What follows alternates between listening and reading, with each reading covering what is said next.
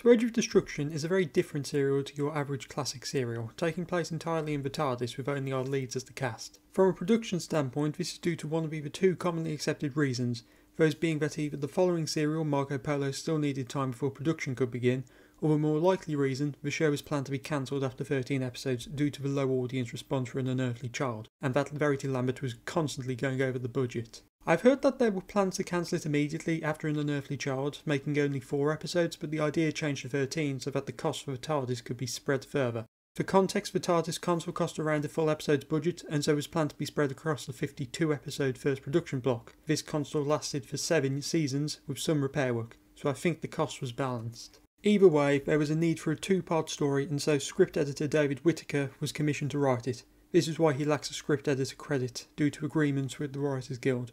He wrote it in 2 days and it does show, but I will admit that I adore Age of Destruction. It's certainly an illogical story that has to do all it can to stretch itself to fill the 2 episodes, but Whittaker's character work is so good in this story, I just can't dislike it, and in some ways prefer it to the Daleks.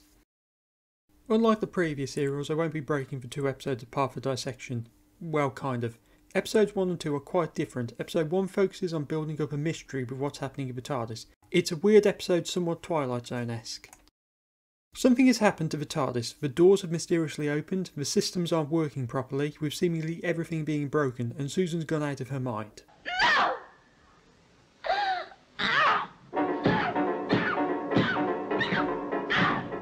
Episode 2, however, focuses on figuring out what's happened, and has a strong emphasis on the characters.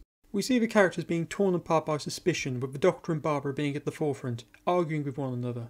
Barbara figures out that they only have a short time left to live, and the Doctor fears that the central column is about to break free, which will allow the power to escape and destroy them all. And episode 2 is certainly my favourite due to the character work. We see them being torn apart and finally get to see the Doctor's nice side when he reveals to Ian that he lied about how much time they have left, so that Barbara and Susan won't know about it when the end comes. The Doctor is vulnerable here. He asks Ian to face the end with him, something you wouldn't expect from him given his actions up to this point. There's no hope then. I can't see any. Will you face it with me? His argument with Barbara has affected him. Now ultimately they of course don't die. Somehow they figure out that the fast return switch is not working properly, and so they have been sent back in time to the creation of the solar system. The Doctor explaining a spring to Susan is definitely funny. You see, let me give you a demonstration. Now look, when I put my thumb on there, the light comes on.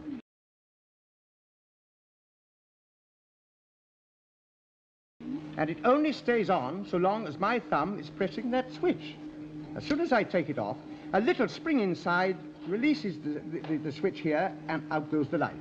But the moment before that, when the lights are off and the Doctor gives his speech on the formation of a star, is just stunning. Hartnell's performance just draws you in as you see the Doctor realise what's happening. But the greatest bit in the serial, for the Doctor at least, are the scenes where he apologises to Barbara. She just can't accept it the first time, but once they've landed, he sits beside her and opens up to her. When I made a threat to put you off the ship, it must have affected you very deeply. What do you care what I think or feel? As we learn about each other, so we learn about ourselves. The growth these characters have been through in these past 3 serials reaches a conclusion of sorts. The Doctor finally accepts Ian and Barbara and treats them as proper people. And here we're on to why I like this serial so much. It feels like the end of a story. As I mentioned in my Unearthly Child review, there is the view of the first 3 serials being one longer story which reaches its end with Edge of Destruction. The characters are brought together in An Unearthly Child 1, spend the serial having to work together to survive. They have to stand together against the Daleks in a different way where they must work together in smaller groups, before finally being broken apart and having to come together again to save their lives. And this is why Edge of Destruction works. Within the context of the previous 2 serials at least, it by itself doesn't have much going for it. But Whittaker wrote a strong character story which, if it did turn out to be the end of Doctor Who, would have concluded the series on a high, where the characters could finally call themselves friends, and whether they did separate in the end or not, they would have been the better for their short time together. In conclusion, Age of Destruction is brilliant in context, even if it's still a confusing 48 minutes. Without it, I don't think the dynamic of the TARDIS crew we see in Marco Polo and beyond could have existed. A small but important story.